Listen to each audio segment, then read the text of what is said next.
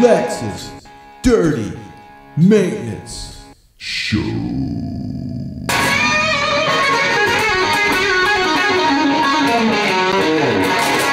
Sweet power slide.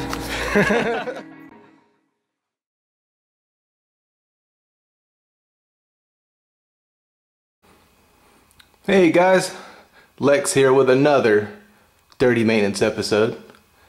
And they're saying that the ceiling fan, the lights go dim and they're flickering, so let's check it out. Oh, of course they don't do it when the dirty maintenance man shows up. Ain't that the way it is, maintenance guys? Let's see when you flick it on, let's see if it does it.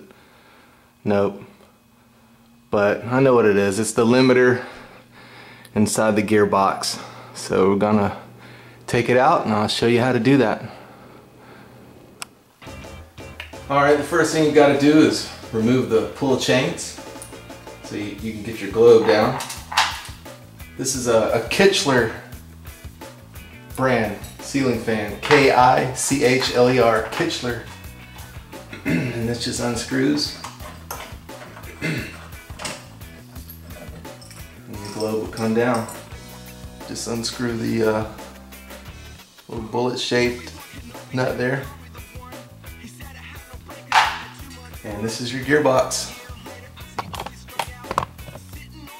Yeah, there it is, Kichler. And to get the gearbox down, you just loosen that screw, and that screw. You don't have to take them all the way out, you just back them out just a skeeter leg and turn it to the left and it'll come down for you. I like to take the light bulbs out too, it's easier to work on. Try to do this with one hand. There we go. And that's the inside of your gearbox there. It just unplugs. See if I can unplug it with one hand. If not, I'll have to put the camera down. There we go. Just unplugs right out of there. Now the first thing I like to do is clip these little zip ties, get them out of the way, so you can see what you're working with here. And there's another one here.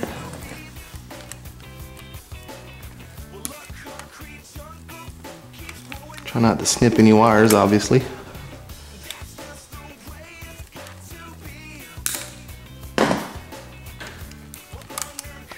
There we go.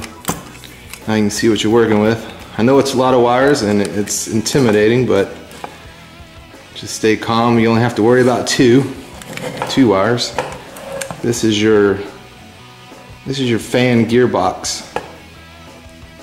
This is your low, medium, and high. When you pull the chain, you don't have to mess with that. Don't worry about that. This is what we're dealing with here. This is the limiter.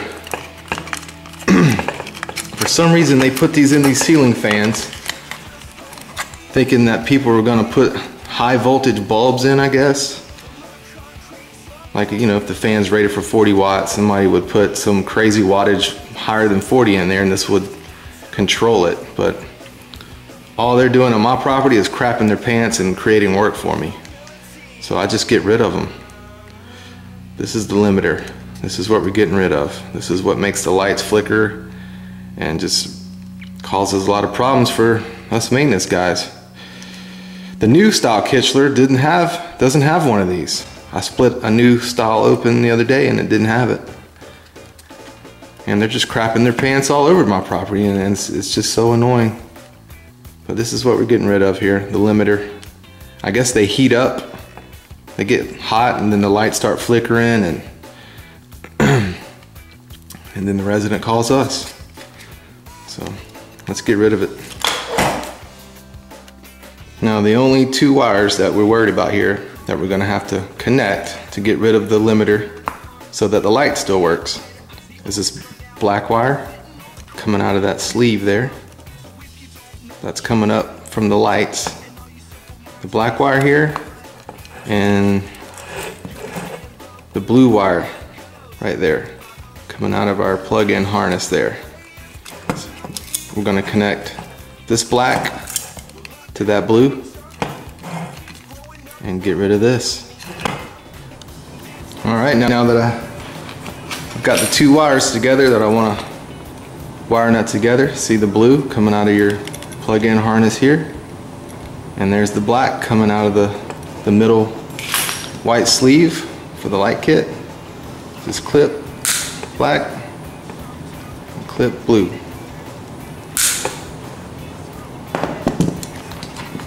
There we go.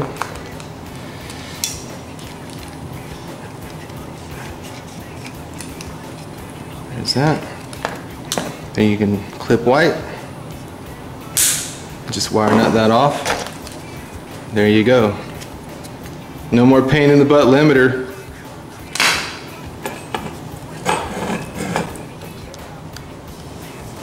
Alright, this is an 18 gauge wire here. So you're just going to use the 18 there on your strippers and strip it back.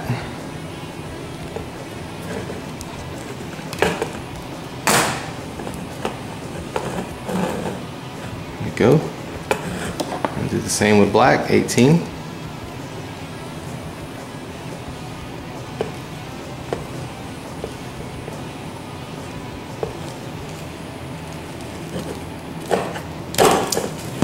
There we go.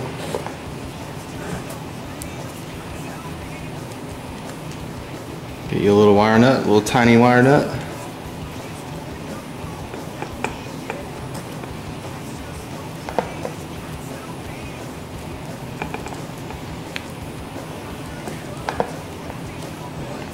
Twist them together.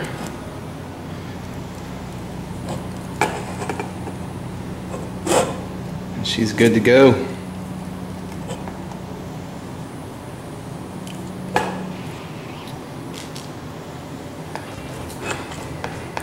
Get another wire nut, and I like to cap this white wire off with one.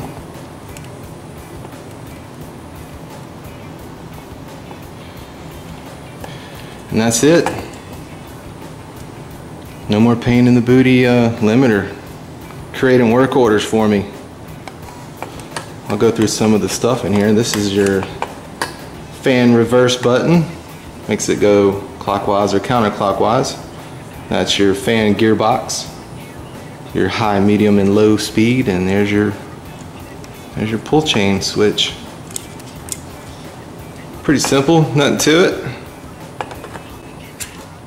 I like to throw some new light bulbs in for them. These are the small base bulbs. Now they put a limiter on a ceiling fan that takes 40 watt small base bulbs. I mean, to get a resident to change their own light bulb is impossible. And so, I mean, to think they're gonna put some crazy wattage bulb in there that cause damage, is likely not going to happen. So yeah, small base 40 watt bulbs, I'll throw them in for the resident. I'll give you another good look at the finished product.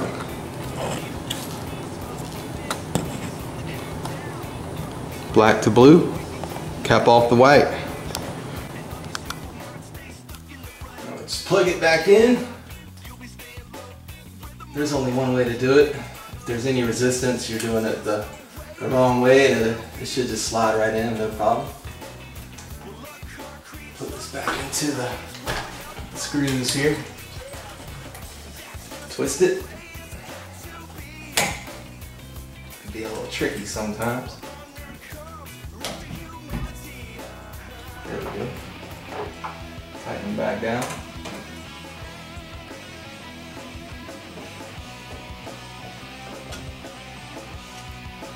Put in some new light bulbs and then try it out.